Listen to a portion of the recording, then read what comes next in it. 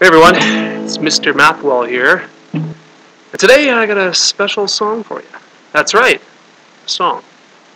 At times, I get a little creative, and I write math and science songs, and today I'm going to share with you one of the songs that I wrote. This is a near and dear song to my heart. I wrote this 3 minutes ago, and I'm probably going to actually just make it up as I go along. Anyways, yes, it is Jersey Day today. It's actually all out for Christmas Day, and I've got green pants on. You see that? Green pants. And I've got an old hockey jersey of mine. Yeah, I was a hockey player. Probably be able to tell. That's a fake tooth right there. That's right. It doesn't look the same color as the rest of them, right? That's right, because I'm a hockey player, and hockey players are not supposed to have all their teeth. Anyways, now I'm a math teacher. Way more exciting. Anyways, this song is called, are you ready for it? Point Slope Form.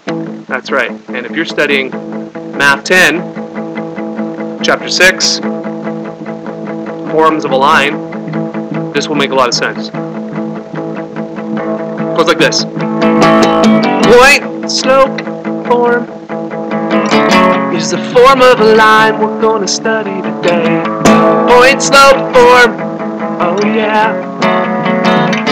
What's point slope form, you ask? If you're given the slope of a line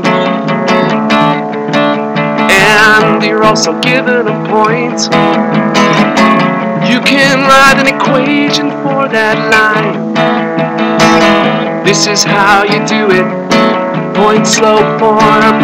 Go y minus y1 equals m times x minus x1, y minus y1 equals m times x minus x1. I say y minus y1 is m times x minus x1. You know it.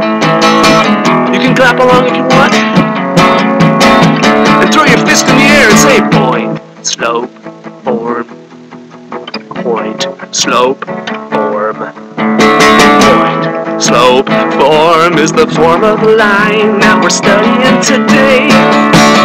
Y minus y1, you got it, equals m times x minus x1. Y minus y1 equals m times x minus x1.